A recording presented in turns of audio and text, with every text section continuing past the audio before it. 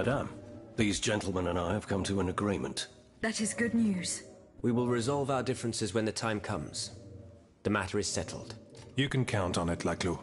But now it is clear that we are fighting the same adversary. Adversary? You are rather indulgent, Monsieur le Marquis. It seems that you are still fond of him, despite his heinous crimes. Oh, de grâce. Truly, the king is no more than a wild beast. And together, in large numbers, we will hunt him down. Madame, please give the model and the engineering notes to Monsieur de Robespierre. However, you shall hold on to the patents. No one knows what the future may hold. Let there be peace between you, gentlemen, for there is still much work to be done. We believe we now have a way to destroy the lanterns. Without them, the machines will no longer be able to carry out their sinister task. But it is still just a strategy, which needs to be tested. And even a conclusive experiment will not guarantee our success. Where will we find a working cannon? How will we get more vitriol? How will we make more cannonballs? Please, I ask each of you to set to work without delay. Pour la nation, messieurs. Pour la nation.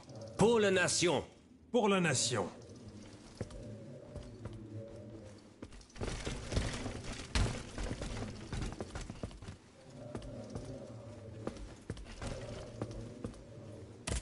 You were right. He is hiding in the quarries of Montmartre. Did he show you the way to the Bastille?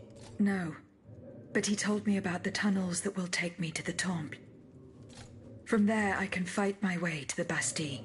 The man is trustworthy, as long as he does not count you among his enemies. You should leave us, and take up his advice immediately. Were you present when— Oui, madame.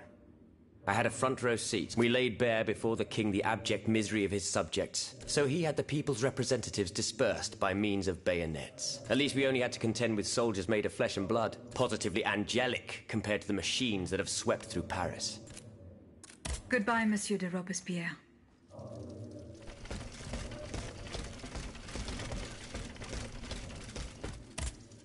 Monsieur le Marquis. I'm listening, Aegis. I spoke with Monsieur Marat and Monsieur Laclos. Ah, the scoundrels. Did you force them to confess? Do you know what they did with the children? They admitted to organizing the ambush at Gros Caillou. Cursed recreants. Cowardly corrupters of innocence. Where are they holding their prisoners? They must be rescued immediately. They do not have Charlotte and the Dauphin. Excuse me? They dare to claim that? It is the truth. The ambush was a catastrophe of your plans. Automats from Versailles slaughtered the kidnappers and seized. There is little doubt about that. Mon Dieu. Then it is from the clutches of that tyrant in his own palace that they must be saved. I fear that such an undertaking is doomed to failure, although there is no question of giving up.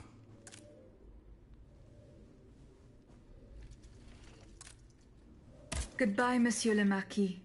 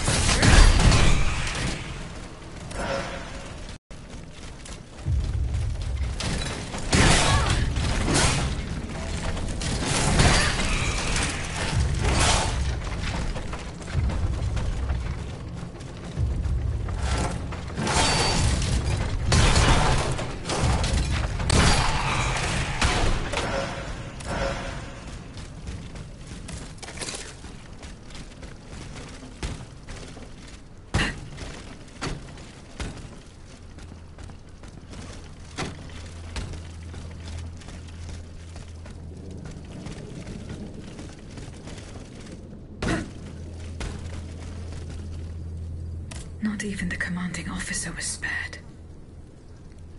Lafayette didn't hand over his army to the king. I should keep looking around Place Dauphine.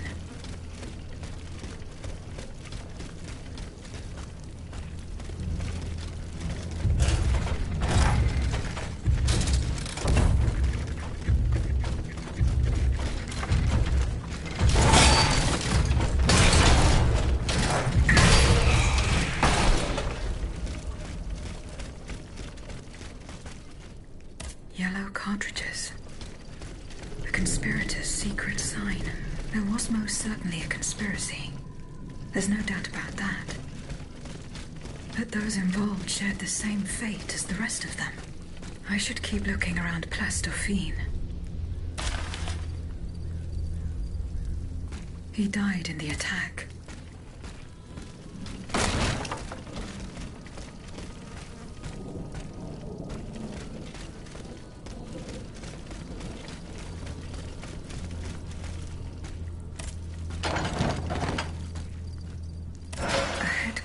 At the Pont au Change. By all appearances, it's not official. Most likely an underground hiding place that can be entered from the riverbank. I'll try to track down Capitaine Lefebvre. If he and his men withdrew to the Société des Amis des Noirs, he must have gone towards the Châtelet. It would have been a desperate move for certain. I doubt any of them survived the retreat.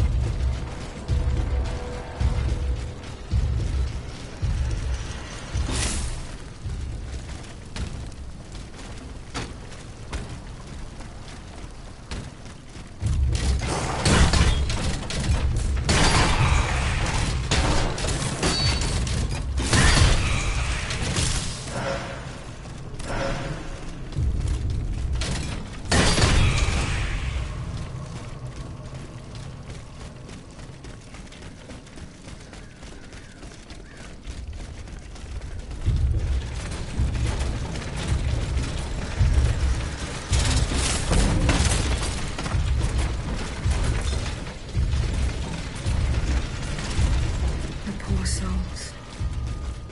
They died just steps from their goal.